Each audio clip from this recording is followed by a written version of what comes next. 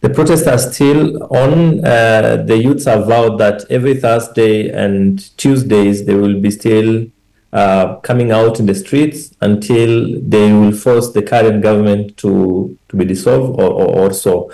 But there are a lot of things that have happened the last couple of days, especially from Tuesday onward. Tuesday has been can be considered to be one of the most unprecedented days in Kenya's history of protest for a number of reasons. One of which was on that day, the youthful protesters were able to occupy the parliament.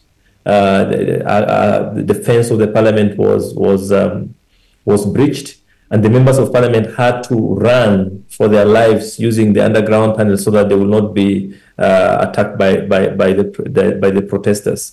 So since then, there's been tremendous change around how the bill has been discussed. One of which was on that night when the parliament was invaded on Tuesday night, the president addressed the nation and he had vowed to go after the people who he considered to be the organizers, the funders, and the criminal elements that, according to him, had hijacked the peaceful protest that these youths have engaged in. But on Wednesday, the president again, around in the afternoon, he addressed the nation and he accepted to withdraw the bill totally. So all the clauses that are in the bill are considered to be nullified at the moment. And therefore, the bill was returned back to the parliament for it to be debated. And in meantime, the appropriation bill 2024 is supposed to go into place. The president again put in place, he called for dialogue with the youth, and he's calling for multi-stakeholder engagement with different categories of people who are interested in addressing the problems that the youth have raised. He also vowed to fight corruption. He also vowed to reduce expenses that have been one of the key reasons for the protest to go on. So he vowed to cut expenses in the office of the president and a number of other branches of the government so that the budget that will go in will be much more leaner in addressing the problem that the youths have raised. On Thursday last week, the protesters were still back on the street despite these concessions that were being made.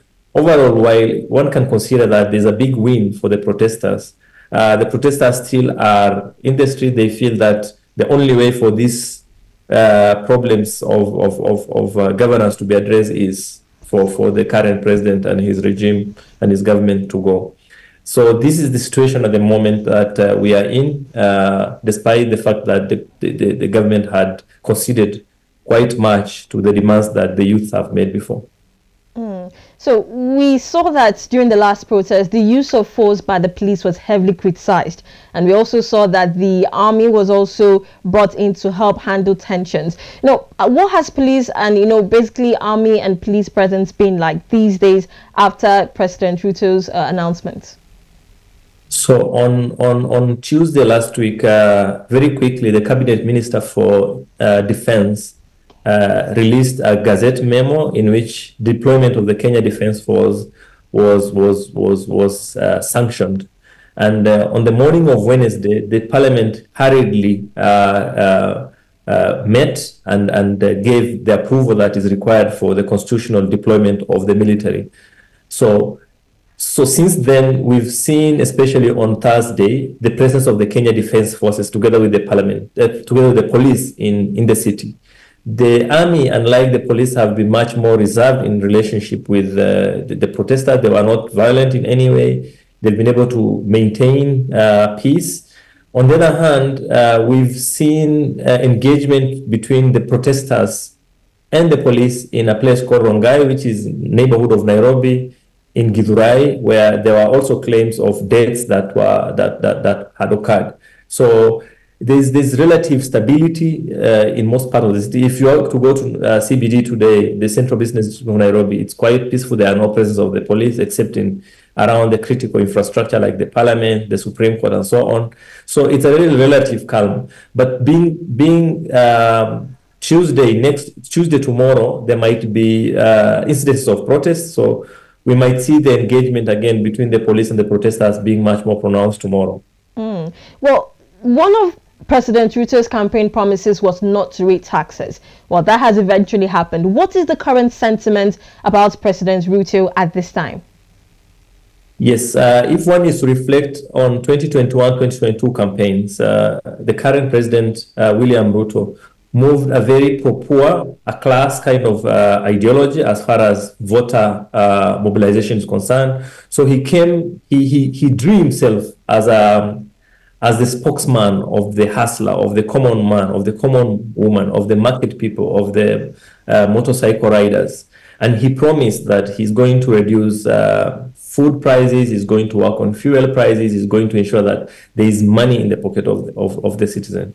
Then, of course, the campaign vis-a-vis the actual performance of governments are often different. So when he came into power, he already came to an economy that is extremely dilapidated with huge amount of foreign debts, owed to IMF, to specific countries like China and others. So he had to ensure that the debt payment has to continue, despite the fact that he inherited quite a dilapidated economy. So what he immediately did was, how can we continuously again obliged to pay our sovereign debt that we owe to others?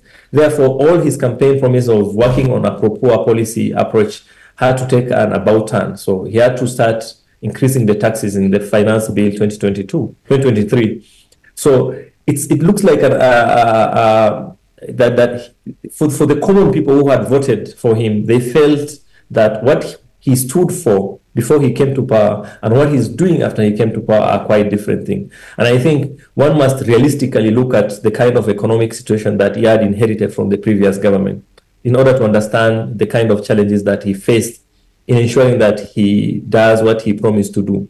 Therefore, people tend to look, the general public, especially the youth, tend to look at a sense of betrayal, as a picture of a person who is not keeping his word as far as the campaign promises are concerned, and they do not have that patience or the luxury of waiting for the economic policies that the government is proposing to have that immediate impact. So for immediate reasons, people want to see the price of bread coming down. They want to see taxes being less. They want to see the pro-poor policy that the government had proposed coming into perspective.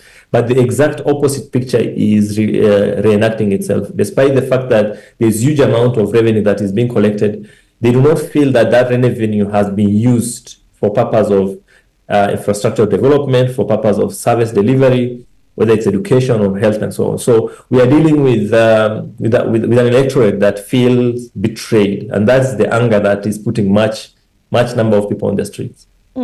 So let's look at the ripple effect of these protests across sectors like economy, security, public trust. How would this be rebuilt along the line to get back a little bit of a steady, government and economy as it was before these protests?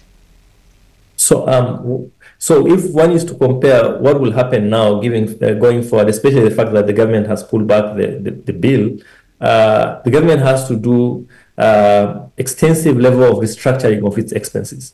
For instance, the president had already promised that the allocations that have been done to the spouses of the president, to the spouse of deputy president, to the spouse of the first cabinet secretary, this restructuring, if it's done across all the sectors, then quite a number of money will be available for other expenses in health and others.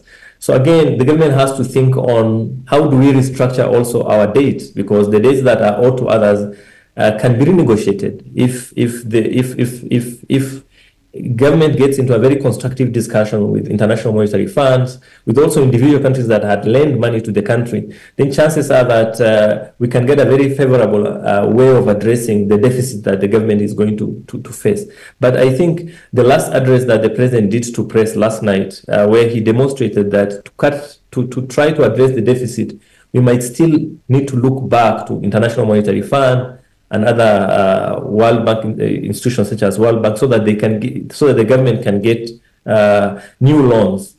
Then again, this will just increase the amount of sovereign loans that the country owes, and with the inflation in exchange rate, then chances of again the same debt crisis being faced might be a situation that Kenya might look at in the coming years, especially in long-term perspective. Dr. Wario, it's been a pleasure having you on the show this morning. Thank you for coming and sharing those updates with us. We really appreciate you. Thank you so much. Thank you. Okay. You're most welcome. Thank you. All right, the program is Global Digest, and we have been looking at the series of protests that have been taking place in Kenya. And we're speaking to Dr. Halkano Wario. He is from the Department of, from the Institute of Security Studies in Nairobi.